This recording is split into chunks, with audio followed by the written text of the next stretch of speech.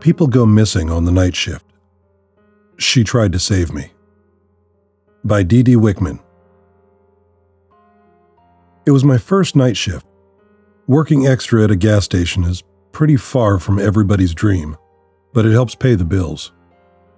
I was hell-bent on not having another opportunity slip out of my hands just because of money. One small investment and a move to Minneapolis, and I would have had a six-figure salary, but I just couldn't find the funds. So there I was, stocking the shelves at a gas station. Money is money, and there's plenty of future to go around, I figured. I'd worked a few day shifts before, so I knew the place well enough. However, I'd never been left alone for the night shift before. This was the first time I'd be completely unsupervised. Jada, my supervisor, was about to take off for the night. She kept repeating the same instructions over and over. Then again, this place had huge turnover. Maybe she honestly forgot I wasn't that new. No phones, she urged. If you got a slow night, make yourself useful. Nod and smile. I decided to get the worst tasks out of the way early. Cleaning the bathroom, restocking the freezers, taking out the trash, checking the receipt rolls, watering the plants. Took me about an hour.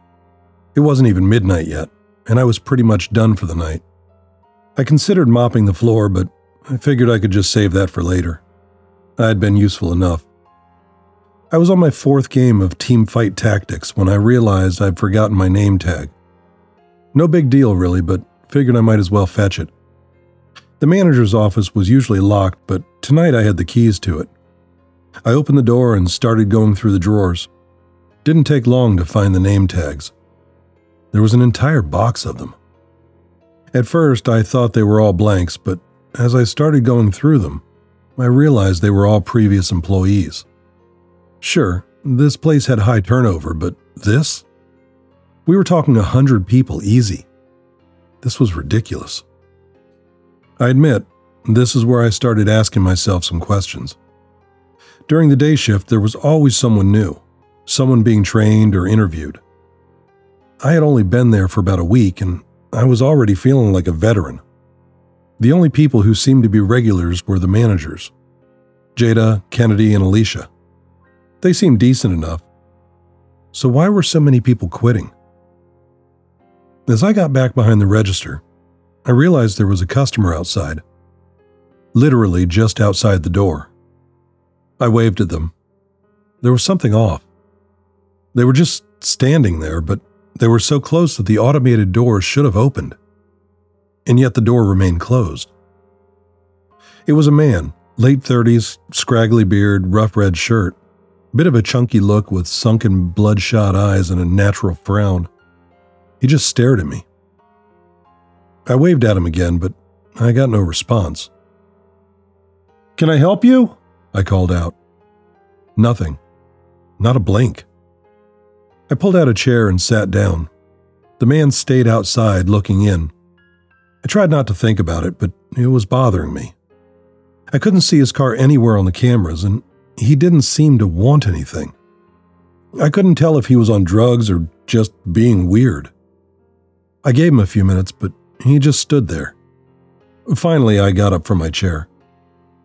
"Sir, I'm going to have to ask you to leave." He didn't seem to listen. He was a bit shorter than me, but he had a good 50 pounds on me. He'd be trouble in a brawl. "I don't want to call the police," I said. "Can I help you, sir?"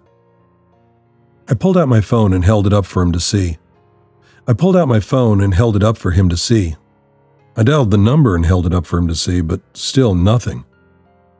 Then, my phone rang. Unknown caller. It was just past midnight. Without letting the unnerving man out of my sight, I took the call. "Yeah," I answered. "Please don't hang up," a voice on the other end said. "You're in danger, and I can help." I was getting nervous. I wandered back and forth, watching those bloodshot eyes follow me. "Who is this?" I asked. "I'm Angie," the voice responded. "I used to work there. Same shift, same managers. I wanted to warn you." I'd seen an Angie tag in the box earlier, maybe even several. She sounded young and nervous as all hell. "In a few hours, something terrible is going to happen," she continued. "and if you're not out by then, you might as well be dead." "What are you talking about?" "Look outside." I'd been looking outside this entire time, but I'd been entirely focused on this one man outside the front door. From across the road, I could see more people, about a dozen lumbering out of the woods. "I need you to leave," she said. "Just walk out. Nothing will happen if you just walk away. Nothing will come for you." Who are these people? What's going to happen? I don't know what—" "Look," she interrupted. "it's perfectly simple. Just walk out the door." Something in me screamed for me not to do it, that I shouldn't step outside and walk past these people. They felt malicious, and I couldn't put my finger on why. Still, I stepped up to the door. Leaving seemed like the obvious choice. Strangely, it didn't open. "I won't open," I said. "Hold on." They want to keep you in there. They don't want you to leave. They want you to stay and die." "Die?" I asked. "What do you mean?" I stopped my pacing. Something was wrong. Was I locked in? "Tell me exactly what is about to happen," I demanded. "Something is in there with you," Angie sighed. "It could be 5 minutes, it could be a few hours, but that thing in there is coming for you." And what thing are we talking about? The man with the bloodshot eyes had two people joining him.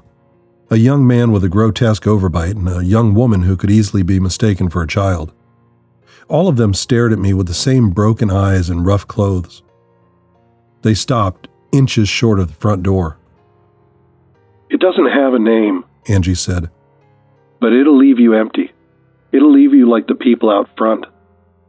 "But if I leave, I'll be okay?" "Yes, that's what I'm telling you." "Hold on, I'll check the back." I hurried out back to the employee entrance. I pressed down the cold handle and the door swung open. Outside were another group of 4 people. 2 young men, an older woman, and a girl no more than 16 years old. They all stared at me. I couldn't tell if they were drawn to me or the store. I stopped short of stepping through the door. "Why do they come here?" I asked Angie. "They serve their master. They want the spoils." "What spoils? What?" I thought about it. She was talking about me. "Right," I said, nodding to myself.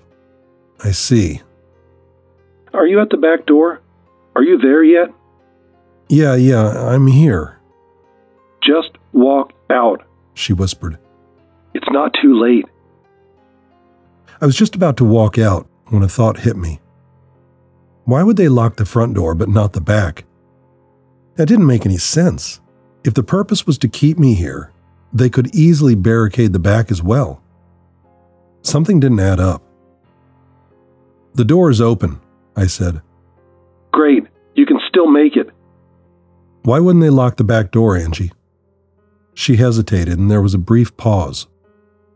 "If they're locking me in here to hurt me, why wouldn't they lock the back door?" I repeated. "I don't know," she said. "but you have to trust me." "They gave me the keys, Angie. They go everywhere. I can lock and unlock this door 100 times.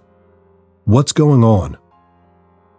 They don't usually do that." I closed the door and stepped back, 4 less pairs of eyes staring at me. "Look," said Angie. "I was the last person to leave. They fucked up. I found a spare key and got out before it was too late. Maybe they figured I'd warn you. Maybe they're trying to trick you." "Sure, yeah," I chuckled. "Convenient." "I'm trying to help you," she cried out. "Those things out there are to discourage you from going outside. They're harmless, but they're there to scare you. Can't you see it's all just a way for them to keep you there?" I got one person screaming at me to go outside and no one telling me to stay. No locked doors, just plenty of fucking creeps staring at me. What am I supposed to believe? "Fine. You want more proof? Call the police. Hang up and call them." I ended the call. There were 8 people out front by now, all gathering outside the front door. I couldn't tell if they were trying to get in or if they were waiting for me to step out. I called the emergency services, only to be met with silence. Not even a dial tone, just a blank nothing. I tried a few more numbers, my mom, my friends. I tried going online, but all I got was cached copies of sites I'd been to before. My background picture had changed to a black screen. But there was something else. Something had started to smell. The freshly stocked frozen goods had suddenly gone bad, and a stench was oozing out of the freezers. Our flowers by the counter had withered and died, all except the sunflowers, which had turned a sickly blue. I wasn't getting through to anyone. Being inside was awful. The single-serving frozen meals were making me gag. I figured I'd go for the landline. As I got in the manager's office, I got another call on my phone. Unknown caller. Looking back and forth between my phone and the landline, I weighed my options. I chose Angie. "How are you getting through?" I asked her. "How do you know my number?" I still got the email password. I just checked your application. "But how come your number works? Everything else is down." "I'm calling from a private network," she said. "They don't know there's a way in." "They?" I asked. "I thought this was just one thing." "No, they're working together. People don't just go missing without someone noticing." "So there's like an intelligence behind it? A conspiracy?" "Yeah. People come and go in these places all the time. Are they paying you under the table?" "They figured it was some sort of trial and—" "No paperwork. No missing people. No records. Just a box of name tags." It made sense in a way, but I needed more. I needed proof. There had to be something. "Why didn't you call me earlier?" I asked. "You could have called me as soon as I got the job or as soon as my shift started." "I had to make sure Jada wasn't around," she said. "She would have tried to trick you." "I'm not sure you're not trying to trick me." "Why would I spend my time calling you from across the country just to have you fail?" she screamed. "If I was part of this, I would have just let you sit there with your goddamn team fight tactics and die." She went quiet. So did I. I counted my breaths as I looked outside. There were more of them now. "How did you know what I was playing?" I asked. She didn't respond. The silence hung in the air. "I'm asking you, how did you know what I was playing?" She was just as quiet as the man with the bloodshot eyes, still waiting for me outside the door. "You're watching. You knew I was alone. You knew I was getting antsy about the guy showing up outside." "Yeah," she sighed. "You tried to get me out as soon as he showed up. You tried to trick me before there weren't too many of them to scare me off." That's not..." She sighed. I could hear heavy breathing. As I paced back and forth, I was getting ready to hang up. This was a trick. She was the one tricking me, clearly. Trying to get me outside to join those things. "I know this looks bad," she said. "I know. I'm sorry. I'm honestly just trying to help you." This time, I was the one keeping quiet. I walked up to the door, studying the people outside. Blank stares following my every move. I felt like a snake charmer, like they could snap out of it and tear me apart in the blink of an eye. "As I said, I have the passwords for everything. I'm the only one who knows them. I just wanted to give you the best shot at getting out of there. I hoped they wouldn't come tonight, but as soon as they did, I just had to do something." "You're not being honest with me." "I'm not lying. I'm just having a hard time explaining it. There's a lot of shit about this that all sounds completely insane. I don't want to throw you off the deep end." "Give it to me straight," I demanded. "Tell me what the fuck is coming for me." "It's not a thing. Like, not real. It's there, but it's just... I don't know how to explain it. It just steps through." "Steps through what?" "The world, the air, a ripple in time, or something. It just steps in and it's there. And then?" Then it shoves some kind of mouth spike into your head and gargles up something inside." A mouth spike? The hell are you? Yes, a spike. And no, I mean, it goes into your mouth. It doesn't have a mouth of its own. It just goes into you and gone. Game over. I didn't know what to think. My mind was a jumbled mess, and I felt my pulse rising and falling. There were over 18 people outside in various states of disarray, all of them just staring at me. If I just stepped outside, I'd know for sure. What does it look like? Does it... The lights flickered. There was a loud hum, a buzz, then an electric failure. One of the fluorescent lights burned out, while the others just slowly dimmed to nothing. This was real. It was make or break by this point. Something was happening. The lights went out, I whispered. Is this... Now! Angie screamed. Get out, now! I ran. I tripped and tumbled my way into the back room in complete darkness. I almost twisted my ankle as I bumped into the lunch table. I could barely hear my thoughts, and I had to remind myself to breathe. The roof of my mouth ached as if anticipating a piercing pain. I could feel my head filling with blood and adrenaline, and my dry eyes refused to blink. As I put my hand on the back door, I did the mistake of pulling instead of pushing. It took me 3 tries before a thought hit me. I couldn't see the sign on the door because of the darkness. In fact, I couldn't see anything. Nothing. Angie? I wheezed, putting my phone to my ear. You there? Hurry! She screamed. You can make it! How did you see it? The thing was huge. It just... No. How did you see it in complete darkness? You said the lights went out. It was right there.